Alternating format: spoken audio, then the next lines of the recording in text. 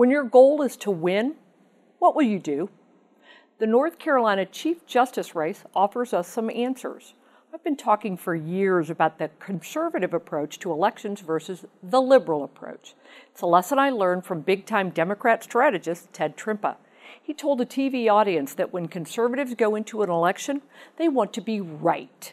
His side, the liberal side, they want to win. So how does this apply to the Supreme Court's top race? Remember, Democrat Chief Justice Cheri Beasley had a lot of advantages. Incumbency, way more money for political ads, an election process run by Democrats, and a state lawsuit settlement favoring Democrats. But Beasley lost.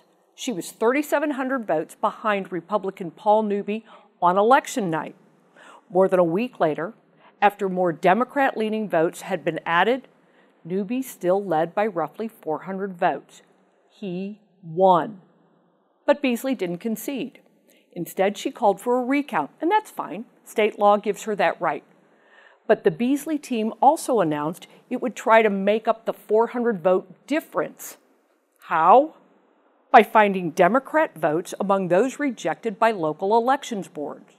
The main target, provisional ballots. Those are ballots cast mainly by people who show up at the wrong polling place. Beasley filed protests in 90 of North Carolina's 100 counties. She wants the Democrat-controlled state elections board to reinstate 2,000 rejected ballots. Almost all of those ballots were cast by Democrats.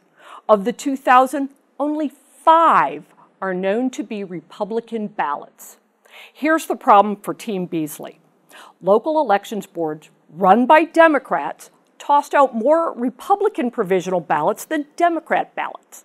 Elections officials rejected roughly 30% of Democrat and unaffiliated provisional ballots, while tossing nearly 40% of Republican provisionals. Let me be clear. Every legal vote should count. If so, Paul Newby wins. Beasley can win only if Democrat election officials choose to add more votes cast for her while rejecting Republican votes cast under the same conditions. So I ask again, when your goal is to win, what will you do?